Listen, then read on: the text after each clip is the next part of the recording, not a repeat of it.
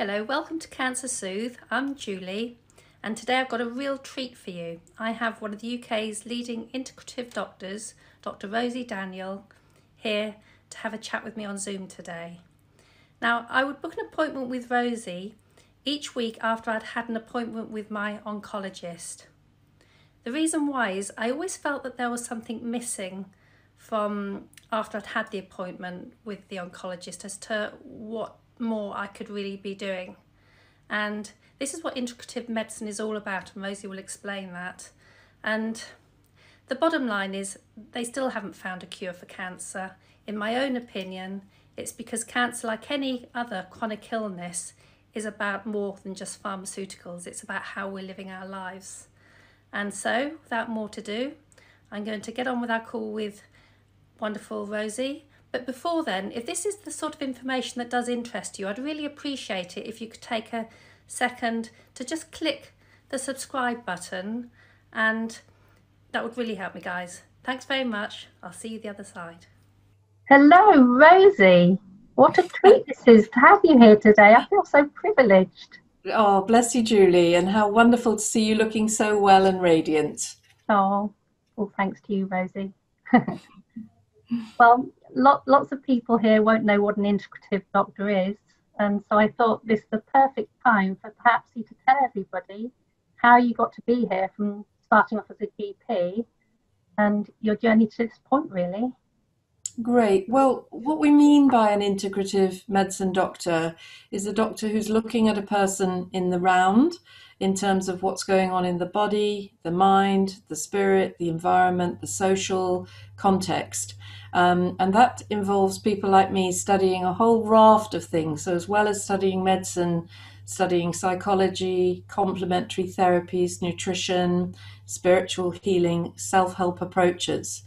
So my job when I meet somebody is really to work through how they feel they are, how they feel they're coping, and really looking like in a detective mission to see, which parts of a person's life are okay, but where there's others where changes are needed to get the person as strong as they can possibly be, and particularly to get their immunity back up and fighting again. And your question as to how I got there, well, actually I was interested before I studied medicine because I had a girlfriend who had a really severe colitis, and I noticed the way that it fluctuated with her state of mind. So when she was happy and excited and in love, everything calmed down, but when she got anxious and conflicted and upset, it flared up. So I was witnessing the mind-body connection. But at that time, back in the 70s, there weren't any words for that. Nobody was talking about it. So I set off on a really an exploration to try and find where I could study this. And the place I found that was talking about the effect of the mentals on the body was acupuncture. So I started off as if to go down that road. The person I asked to train me said he'd only train me if I got Science O and A levels, which set me off. That was a 3-year path because I had come out of school with arts. And during that time, my head of department said, "You can't waste a brain like yours on this complementary medicine rubbish." And I didn't agree with him, but I thought that is how people are thinking. And if I want to be a bridge between the worlds of orthodox and complementary medicine, I really need to have a medical degree. So actually the seed was planted way before I went to medical school, and it was I qualified in 83, and it was in 85 I found the amazing Bristol Cancer Help Centre, founded by Penny Brohn, who herself got breast cancer and had the creative intelligence to think, what's the difference between people who survive this illness and who don't? Because there was a 50% survival incidence at that time. And so she just set about thinking, what are all the factors which would predict survival? And she set off on an odyssey, a healing odyssey all around the world, to nutritional centers and immune centers, biofeedback, herbal, experts, acupuncture, energy medicines. She went to meditate in retreat centers, and she could tell that she was healing. She was actually getting better herself because the tumor she had was reabsorbing. But she became convinced it was up to her and her beloved friend Pat Pilkington to start a centre. And when they did that back in '79, it started an avalanche of interest in this natural way. And she was really right at the right time, because people came from all over the United Kingdom and world really to embrace what she called the gentle way with cancer. Yeah, Penny Brohn, my favourite cancer charity. That's really amazing. An important part of my recovery. Yeah, well, I have this advantage of working with Penny as a friend and as a client, because I joined the centre in '85. They'd been going 6 years, and I walked her journey with her right up till her passing at the time of the millennium. And now the centre's called after her. It's called Penny Brohn UK, and it's in Pill, just outside Bristol. They now do a nationwide outreach program, which is even more amazing. They got quite large. So well done, you. Well, thank you. Yeah. It's been a life's work, and when I left the centre in 2000, the aim was to see, can we now focus on this amazing regenerative health model with people before they even get cancer? Because I used to, at the end of the weeks at the Cancer Help Centre, I heard people saying, this has literally been the best week of my life. I have come home to myself. I've come fully alive for the first time. And I was thinking, well, crikey, why do people have to be frightened to death to come fully alive? Yeah. You know, can we not bring this all back up the river? So I now run a coaching organization called Health Creation. And the mission really is to, it's rather an ambitious mission, but to make health, not illness, the norm within society, to see, can we get people fully engaged, you know, with their absolutely optimum health, well-being and life energy. Yeah, and of course I was very lucky to have one of your mentors help me. You're backtracking just a little bit, Rosie, as to when I first met you. I always think I was really lucky because it was the start of my diagnosis. I had a dear old childhood friend who happened to know you. I never knew that such people like yourselves existed. No. Whereas I should imagine that a lot of your patients actually come to you because mainstream medicine hasn't worked for them. Is that true? Was I quite unique? I mean, is my success down to the fact that you got me early, you think? Well, Julie, I would have to say absolutely yes, that the earlier people get going with an integrative pathway, the better. You know, the body has got immune mechanisms to fight cancer. Every one of us make cancer cells every day, but we have the healthy immune system which can actually deal with this. And there are other factors apart from immunity. There's our nutritional status, there's the acidity of the body, and all importantly, stress, unhappiness, distress, things which are literally sitting on us, weighing down our body's ability to heal. And I know for you there were some biggies that you had to address. Big, not only what I would call health creation goals for the body, but also lifestyle goals and emotional and spiritual goals to get yourself in the super fit, well place you are today. No, I think you're referring to me leaving my marriage, which, yeah, I did that quite early on, and lots of people thought I was mad doing that when everybody said that I was going to die. So that was, yeah, a really big deal. And very brave, you know, because when you are frightened and fighting for your life, you know, doing earthworks, addressing situations, emotional situations, or a job, I remember I had one lady called Mary who came to see me at the Cancer Help Centre who had a lung tumour, and at the end of the introductory day she said, Rosie, I'm in the wrong job, in the wrong house, with the wrong man, in the wrong town. And I thought, oh my goodness. Oh my goodness. And she said, where do we start? And I said, well, maybe we should start with your nutrition and your acidity. And she said, nope, I know what I've got to deal with. And that lady had a full recovery from lung cancer. And I then saw her again after we'd done that work together nearly 10 years later, where she came to the Cancer Help Centre as a supporter of somebody else. So I know that these deep changes and shifts people make can be the key to healing.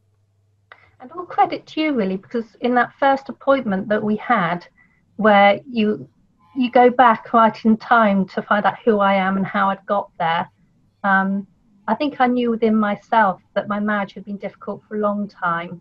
And I think you have a very skillful way at helping people to focus and see things that you can live with for a long time and just not realise it. And Yeah. what you do is far more than just medicine, Rosie, isn't it? You Well, like people, don't you? Absolutely, and I've been described rather sweetly by one lady as a physician of the soul, which I thought was beautiful, because what I'm really trying to help people get right to the core of, am I in truth and on purpose in my life? Am I living true to myself, or am I actually only half alive because I've basically accepted less than what is really right for myself? And that can be on any level. Some of us, I would say one of the overriding features of the people I see is people who have chronically put other people first. So, they are what I call other focused. And it's delightful to care so much and look after other people. But even in the Bible, it says, love each other as you love yourself. It's like that infinity sign. Yes, be of service, be great, be a volunteer, but apply equal loving attention to yourself.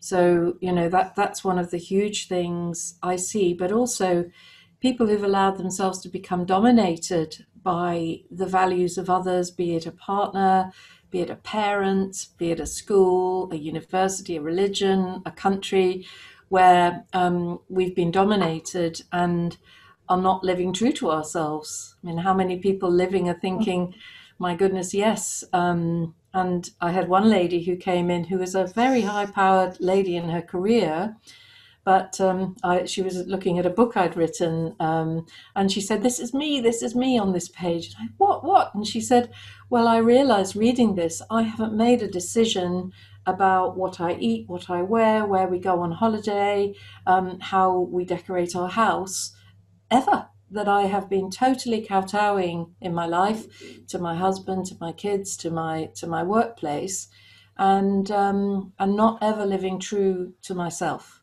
So, we do go deeper. And when I'm doing that original interview, Julie, I'm trying to get a sense of, is there a wound in the emotional life of that person?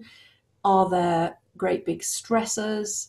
Has this person been living under the burden of stress or distress since they were a tiny child? Had a lady yesterday who lived with a suicidal mother and an alcoholic father her whole childhood. And so her autonomic nervous system had been set in startle and alert and overdrive, fight and flight overdrive since she was a little child. And surprise, surprise, she's in adrenal exhaustion now. And Yeah, with can the relate other, to that. yeah, with the other glands affected, the thyroid, the pancreas, and so forth. Because when we're exposed in nature to, yes, to be able to go fully out into stress and challenge and full alert, but to resolve and come back into equal and opposite, let go, restore, regenerate, and that's the state in which healing occurs. So that's another thing at the top of my list, is trying to help people learn how to get out of that sort of go, stress mode across into gentle flow, right brain, self-healing activity. And yeah, I mean, another special, well, probably the most special part of my experience of working with you, Rosie, was, do you remember quite early on, I came to one of your fabulous retreats in the south of France, in that monastery that you rent, where there's a group of us. And every morning we'd do Qigong, wouldn't we, in the chapel? It was glorious. And one day you stood behind me and I didn't realise it. And then later on in the afternoon, when I had a one-on-one session with you in the garden, it was quite a teary one, wasn't it? Because you turned around and you revealed to me that you're putting out to me how much you wanted me to just believe that I could heal. Because when you're told you're terminal by an oncologist, you know, a huge part of you starts to believe it. And I can remember saying to you in tears, is it really that simple, Rosie? Is it really that simple that I can turn this around? And you said, yes, you just have to believe. And the magical thing about that moment, it was almost like I opened a door, a portal that I literally stepped into. And it was like a new day, a new dawn. And I chose to believe. It was black and white, like that. Yeah. And there was magic in that. I really Yes. Well, exactly. And belief is the absolute key, Julie. And I think you might have even said to me, I don't dare to believe that I can be one of the lucky ones. You know, what's special about me? Do you remember saying that? probably. Yeah, I think you said, I don't, why should I be special? Why should I be the one that heals and has a remarkable, radical remission? And I said, well, why wouldn't you be? Why couldn't you be? And I dared you to believe. I just said, can you tell me that I believe that I can heal? And you said, yes, I will from now on believe that I can heal. Mm-hmm. And you said that was like a portal opening. Well, I can tell you story after story after story of when people have dared to believe and have actually made it so. And in fact, a clever couple of people, Carol Hirschberg and Mark Orbaum, a long time ago, did a study of survivorship in cancer. And what they did was they looked at all the things they took a group of survivors and they looked at what did they believe, what self-help practices did they do, what therapies did they do, and what they found, because they made all these intersecting pictures, like patterns of what they had in common, these survivors. And guess what? It turned out they were people who believed in their own ability to heal. So people with fighting spirit who believed they could affect their prognosis. They were often people who believed in a higher power, so either God or angels or the universe, the ability for there to be energy healing for them or spiritual healing for them. There were people who used belief-based practices like imaging, visualization, affirmation, people making choices. And there were people who used belief-based therapies like hypnosis. So if you have a hard job convincing yourself, then get thee to a hypnotherapist who starts to embed these new notions. And when people work with my mentors, what we try to do is unpick what we call limiting beliefs.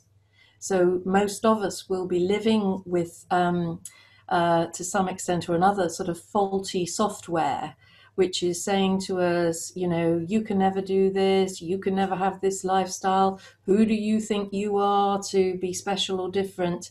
And through our lives, we can have been sort of nipped and tucked, with those kinds of taking on board those beliefs that then literally, like faulty software on a computer, limit what can happen to us. So it's very important that we start to create a whole raft of new beliefs that I can heal and that I will heal and that I choose healing of body, mind and spirit. And you touched into an all-important point about the messages that we get from the voice of authority, the consultant, the white-coated doctors. And human beings, we are very, very biddable. We're very hypnotizable. and suggestible. So if somebody says you have got 6 months to live with this disease, or the statistical probability of you being here in a year is 5%, or whatever, then especially if that's coming from the voice of authority, we will take that on board. And there are people who literally die to order, who die on the day that the consultant has said. It's almost like they go home and ring it in the calendar and die to order. Yeah, Whereas the word aggressive was a big one for me, wasn't it? yeah. I mean, I've seen many people who have and even who manage to create a different bubble, a different reality for themselves, go back into the hospital and have that bubble popped by consultants. And so sometimes we have to manage our consultants and say, look, I'm choosing to live with this. I know there are statistics, but what I would greatly appreciate is, I don't want you dangling these things in front of me. And actually what I want is encouragement and reinforcement that I'm doing well, and not to be sort of confronted with prognosis or, all these other facts and figures. And I can just tell you a gorgeous story of a lady called Veronica, who I met in the early days of the Cancer Help Centre, who went to a dermatologist purely to have a little mole removed from her chin that she didn't like the look of, only to be told later in that day that this was a melanoma, that it was already in her liver, and that she had 3 months to live. And she completely freaked out, and she grabbed the hands, the consultant's hands were on the desk, and she grabbed them and she banged them up and down, and she said, you can't tell me I've got 3 months to live. I've just adopted 2 children, and I am not going to die until those 2 children are out of school. And she ran out into the waiting room and she said, that bastard in there's just told me I've got 3 months to live. Do I look like I've got 3 months to live? And she went home, and her neighbours, she was supposed to be going to a dance that night, and her neighbours came in and said, oh my God, obviously we can't go. And she said, if this is happening to me, I'm going to a dance every night. So she was really clear from the very first day that absolutely this was not her reality. Absolutely not. And guess what? She lived for 9 years and 7 months until 2 weeks after the second child came out of school. Wow. So, and that was with a so-called 3 months prognosis. And as she was nearing her demise, we said to her, why didn't you say till these 2 kids were married? Anyway, she obviously did magnificently, but she completely fulfilled her. It's like she slung her hook, if you were a climber, she slung her hook to a place a long way in the future, and reopened her timeline. Because, when we're first diagnosed, what can happen is that our sense of future collapses. And because normally speaking, we have a sense of where we're going to be. It may not be too clear, but where we're going to be when we're 60 or 70 or 80, or, how our life. Well, Esme, my daughter, was my motivation, so I'd better start focusing on seeing her receive her pension then, hadn't I? Yes, that's the one. Yeah, push. Yeah, so we've been talking a lot about headset here, but of course, you are a qualified doctor, and some of the most useful things I also got from you was a whole list of supplements, which I took right early on.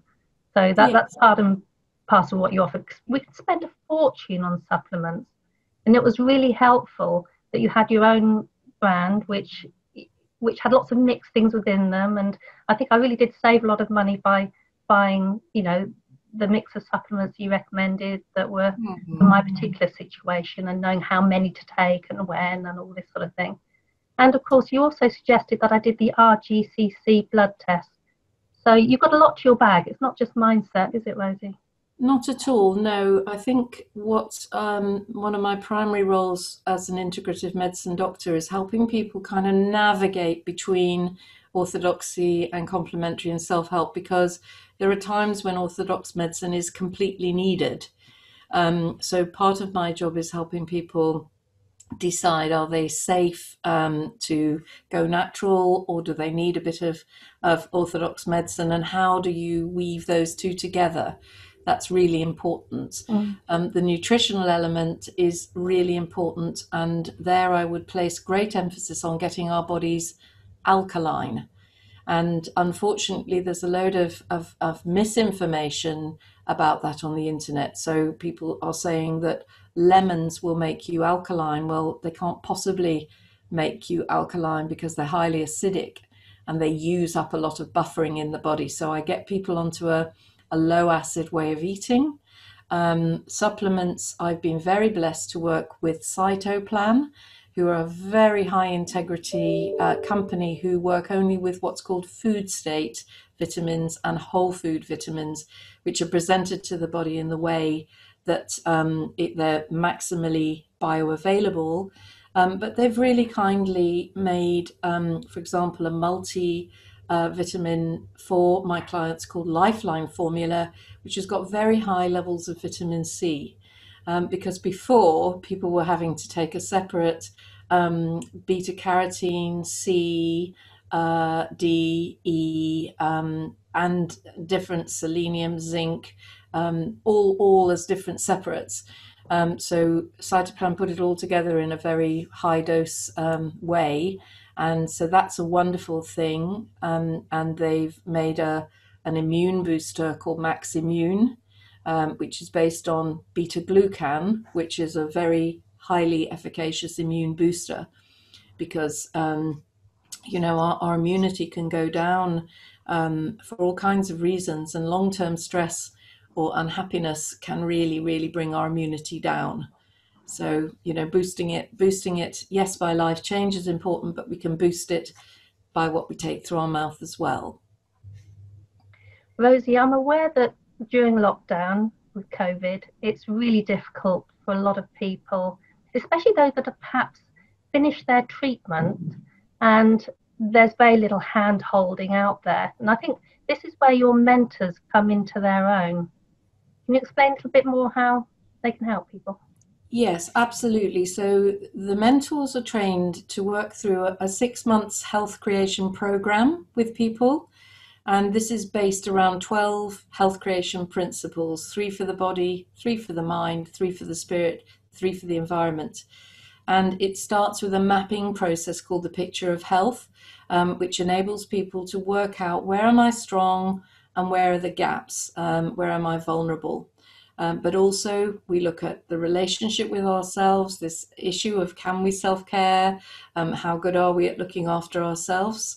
And we also get people feeling what's going on the inside, tuning in, learning how to actually feel what their state is and what their needs are. So the mentors work with people monthly in order to help them define what are their health creation goals going to be for the next month. And then that goes on over and over again for the next 6 months. It can go on longer. One of my mentors has just finished with a lady after 2.5 years because she had a really, really tricky home situation, an abusive relationship that she needed to find her way out of. And it took a lot of support. But if people would like to work with a mentor, just write in to support@healthcreation.co.uk. So that's the address to write to. If people would just like to explore, I'll then put them in touch with a mentor who can explain how it works with no obligation, and just to see if that's the right sort of help. Because exactly as you say, often when treatment stops, people can feel very alone, and actually the reality of the situation can come up to the surface. But if people can get working on this amazing regenerative health program, there's everything to play for. That's great. Well, let's finish off by telling everybody that, of course, they can access you as well. During COVID, you're available on Zoom from presumably wherever people are in the world. They just have to link into your webpage and book a call. And so that's right. I will be putting the details for that in the foot of the description on this video. Yeah. And You're wonderful, Rosie. I really don't think I'd be here without you.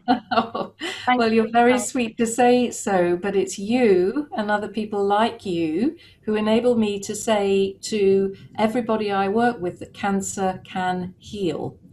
Cancer is a two-way process. It can go forward, but it can also go back into remission, and it can be healed altogether. I got an email a few days ago from a beautiful man called Reg. So on YouTube, there's a little film called The Message of Hope. So if people put in Dr. Rosy Daniel, Message of Hope, you'll see a sweet little film I made way back along. And one of the stars is a sweet man called Reg Flower, who I met in the 90s when he had a widespread secondary melanoma and had been told he had 6 months to live. So I got an email from Reg the other day saying, thought you'd like to know, just had my 87th birthday and I'm living the life of Riley in the Costa Brava. So yes, people do come to my website is drrosydaniel.org, and there's a button for how do I work, and there's another one for make a booking, and let's get cracking. Lovely. Thanks very much, Rosie. Take care. Thank you, Julie, and you're a total inspiration to me. Thank you so much for being such an incredible example of what can happen. Thank you. Hopefully you've enjoyed that and all Rosie's wonderful anecdotes. Now, I'm aware that there might be a few of you out there who, at the end of the day, can't afford to see Rosie. What I need to tell you is that integrative doctors are available at the wonderful cancer charity Penny Brohn UK here in the UK. I'll put a link below in the description so you can find out more. So please don't let that be a barrier to you getting access to these wonderful doctors. Thank you, and don't forget to subscribe. Coming up now. Bye.